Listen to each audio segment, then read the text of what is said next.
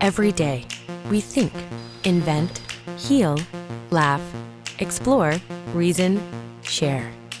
Every day, we create poetry, equations, films, selfies, diagnoses, discoveries. A living record of our work, our ideas, and our aspirations. Captured in over 2.5 quintillion bytes of data. But 80% of this data is invisible to today's technology. We can't see it. We can't use it. IBM Watson can. Hello, my name is Watson. Watson is cognitive, designed to understand, reason, and learn.